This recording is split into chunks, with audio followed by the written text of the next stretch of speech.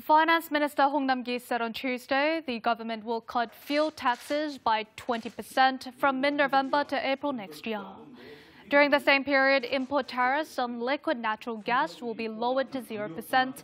Hong said the 20% tax cut will lower gasoline prices by 164 won per litre, diesel by 116 won, and liquefied petroleum gas by 40 won. The government has also decided to resume the discount coupon program aimed at boosting spending from the time the Living with COVID-19 strategy begins.